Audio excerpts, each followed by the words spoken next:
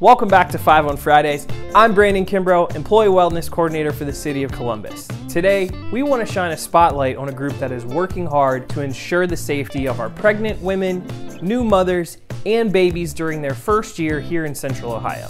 That group is CelebrateOne. Last year, more babies died in Franklin County before their first birthday than any other county in the state of Ohio. A trend that CelebrateOne has been working to reduce since 2014, honing in on the social determinants of health such as nutrition, breastfeeding, sleep safety, car safety, education, and so much more.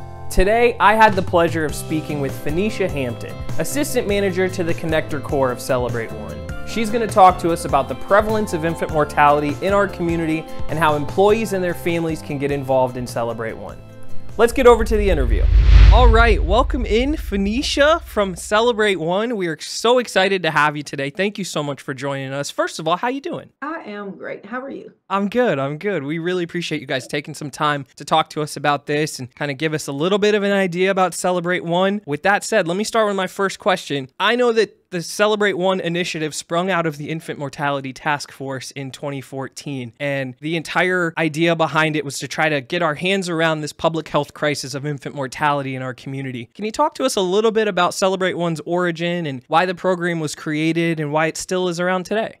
Absolutely. Like you said, it was started in 2014. It came from the Greater Columbus Infant Mortality Task Force, right? They created these 8 recommendations based on the numbers they were seeing and the disparities they were seeing between the deaths of African American babies and white non-Hispanic babies, right? So the Infant Mortality Task Force created a list of 8 recommendations that CelebrateOne kind of honed in on to decrease the number that they were seeing, not just in the overall infant mortality rate, but also in the disparity between the African American babies and their Caucasian counterpart. It has been championed by Mayor Ginther even prior to him becoming the mayor. And he has, backed CelebrateOne from the beginning. He has noted how gravely infant mortality affects Franklin County, and he has wanted to impact that number, in a positive way throughout his career as the mayor. Yeah. Absolutely. And I know you guys have been doing great work for a really long time, and you've had an extremely high mountain to climb. Tall task, if you will. So yes. I know that there are many different branches of the program. You mentioned, the 8 different strategic goals. Can you tell us a little bit about some of the initiatives that you guys do in and around the community and sort of what kind of events do you guys have going on? Absolutely. So we focus on the key drivers of infant mortality. So all of our programming are designed around those key drivers, right? Premature birth, so babies born too small or too soon, sleep-related deaths, smoking, and the social determinants of health. So we have our Community Connector Corps. It's a group of community health workers that go out into the field and meet moms where they are, essentially. They meet them in the public places and spaces. They meet them at corner stores or grocery stores. They meet them at doctor's offices or wherever you can find families, gathering. They meet them there. They do a quick intake or assessment of needs, and then they get them connected to services and supports that promote healthy pregnancy outcomes and getting their babies to their first birthday. Along with that, we have our neighborhood integration managers. They go out into the communities and make those higher level partnerships. Right? They partner with community-based organizations, making sure that they are aware of the infant mortality rates, they're aware of the work that we're doing, and spreading that out to the people that they work with and serve as well. So we're kind of all over the place. And then upper, higher level management, you think the director and, those people, they are talking directly to Mayor Ginther and to the people that make these decisions and these changes, people, the legislative people who, create the funding for some of these programs that may not know this is a vital piece of the puzzle here. You can't cut funding here because families are dependent on this. You can't cut funding there because moms and children are dependent on this every day for their survival, right? So we report up, the community health workers, they're telling us what's going on in the neighborhoods from their perspective, from the moms and the family's perspective. We get in that firsthand, whatever troubles they're running into, whatever obstacles they're facing, engaging with these programs and services, they report that right back up to us, and we report it up to our leadership, who reports it up to people who make real decisions legislatively that impact these organizations, the funding that they receive and that sort of thing. So it's all, it's kind of tied in hand, and we're all over the place making sure that every aspect of mom's wellness is covered covered, from housing stability to food stability to healthcare and everything in between. Yep, trying to catch all of those key moments and making sure mom and baby have support from start to finish throughout the process. Absolutely, absolutely. And we know that it just doesn't start when mom's pregnant, right? Mm. We know that those preventative appointments are important. So making sure that even if mom isn't pregnant, that she is still getting the proper health care and nutrition that she needs to sustain herself, because a successful pregnancy starts long before conception. Yep. We know that you can't start at a deficit, that you have to be healthy and whole in order to have the best outcome you can for your pregnancy. And that starts long before conception. Makes sense. And kudos to you guys for the great work and for recognizing that you needed to get upstream on these issues and help, like you said, well before conception, because it trickles down and you can't have a healthy delivery and first year of life without getting upstream first and making sure all of those things are in place. Absolutely. So I'm curious, I know prior to the pandemic, you guys had a ton of in-person events, had boots on the ground, for lack of a better word, in all of these different communities doing work. How has the outreach and the work you guys are doing changed since the pandemic began? What are you guys seeing? How are you able to be in front of people and out in these different communities now with the pandemic? Honestly, Brandon, it hasn't changed much at all. We are still boots to the ground. Our team is still out. We know with the pandemic, our moms need us now more than ever. There are places that are closed and they can't get to access some of the resources and services as readily as they could. And that's creating barriers for mom, for healthcare, for nutrition, for all of the things we know that affect her pregnancy outcome and getting her baby to their first birthday. So we're out more than ever now. Our community connectors, we got our masks, we have our vaccinations, we're taking the proper protocol, but our connectors are still boots to the ground, door-to-door canvassing, tabling anywhere that anybody will let them. They are still out there in full force, in full capacity, serving moms, just as we did prior to the pandemic. We have gotten a little bit creative since the pandemic and leveraging like social media, and different media platforms, not just the social medias, but advertising as far as radio or commercial ads. We've partnered with CelebrateOne a couple times and done some advertising. We even have a television commercial. So we've leveraged some of these other media outlets, but no, we are still very much in the neighborhoods, in the public, serving moms right at the point of their needs, right at they are, down to delivering diapers and wipes and cribs directly to their doorstep. That's incredible and amazing work. I'm not surprised. Everybody I've met from the team is so incredibly dedicated to the cause and working so hard. So I'm not surprised to hear that the pandemic hasn't slowed you guys down one bit.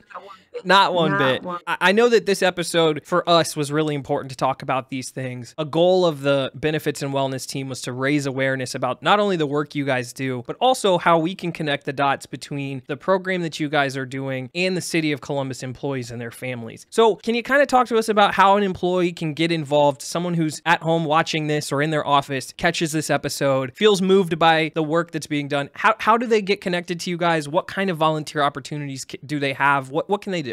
Absolutely. So we've kind of reached the end of our event season, right? It's getting cold, but throughout the year we have quarterly baby shower events where we shower moms and babies with gifts that are necessary, for welcoming a new baby home, right? We have those quarterly and in different neighborhoods, and we are always welcoming volunteers to help us out at those events. We have our end of the year first birthday event. So mom and baby, we bring together all of those babies that we serve throughout the year, and whoever is turning one, nobody's turned away, right? We want to celebrate every baby's first birthday, and we do that with a big end of the year celebration that we're always taking volunteers for that as well. And then on the flip side, we also have our Safe Sleep Ambassador training. We want to inform and equip as many people as possible with the information about infant mortality and about sleep-related death and how preventable it is. So we have Safe Sleep Ambassador trainings that are open to the public, and we encourage, if you have a group or organization or somebody that'd be interested in getting their whole team trained, the more people that are armed with this information, the better off we all are, right? Just because you may not have a child of your own, who knows? You may run into somebody at the bus stop or the grocery store that is not aware of the importance of making sure that their babies are sleeping alone, right? In an empty crib and on their backs, and they can pass that information along. Grandparents, aunts, uncles,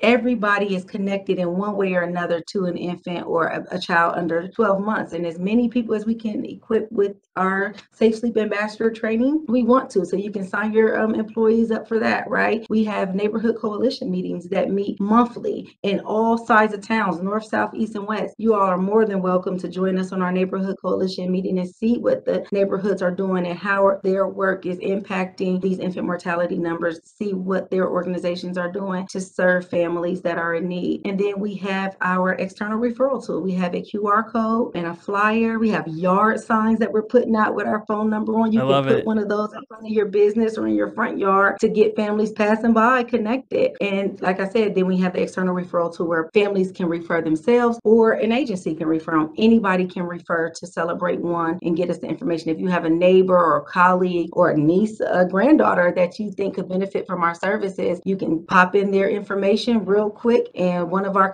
community health workers will reach out to them within 48 hours and get them connected to whatever services or supports that they need for a successful pregnancy outcome or to get their baby to his or her first birthday and beyond. That is so awesome. I know that you guys are doing great work. There's a lot of pieces in there that I hadn't heard in a long time, and I hope that the employees and their families get a chance to take in that information and are moved by it too. Thank you for taking time out of your busy day to talk to us about this. Tell us about where we can find this information. You know, you mentioned social media. I know you guys have a website. Tell us about where we can get linked up. We are on social media platforms. We are on Facebook, CelebrateOne. We are on Instagram. You can find us at CelebrateOne. You can find us at the city's website, CelebrateOne.info. And we also have a general intake number, 614-570-3592, where you can also self-refer anybody who is or who will benefit from the services of CelebrateOne. That's awesome. I'm so excited that we get to talk about this and you guys are able to share all of this information with us. Phoenicia, thank you so much for your time today. Very, very grateful. Continue the great work. Keep up the good fight, if you will. I'm just so proud that the city represents our young families and our young babies in these communities with this program and the work you guys do. So thank you so much. Absolutely. Thank you for having us. Any opportunity that we have to share what CelebrateOne is doing that will potentially lead us to more and more families that are in need of our services and may not know what we do, we're happy to share. So thank you for having us. Of course. Thank you. Thanks again to Phoenicia for coming on the show, giving us her time, and educating us about what CelebrateOne is up to. And thanks again to the CelebrateOne team for all the great work that they do in our community. If you want to learn more about the program or how to get involved, visit CelebrateOne.info or call them at 614-570-3592. And of course, their website is linked down in the description. That's going to do it for today's episode. I appreciate you watching. Be sure to like this video and subscribe to the channel so you stay up to date with all the new content that we put out. Have a wonderful weekend, and we'll see you next week.